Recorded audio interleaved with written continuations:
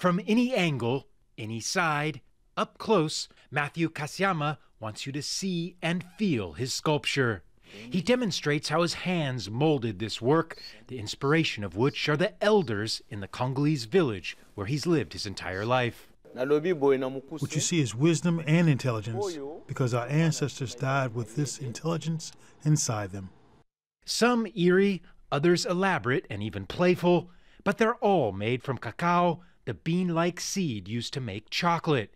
Yes, chocolate sculptures on display at the Sculpture Center, an art institution in New York dedicated to experimental works.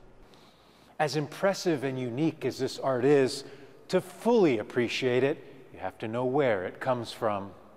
In the Congolese village of Lusanga, where people make as little as $20 a month working the fields, they have found a new outlet in art.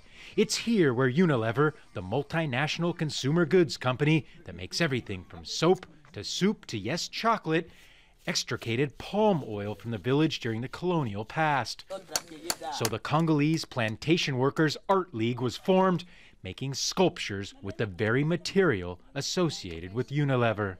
All of the artists had never tasted chocolate, so it was kind of interesting to suddenly put vision, thoughts, emotion into a luxury product. With a mission to reverse income inequality. The sales of those sculptures then go back to the collective.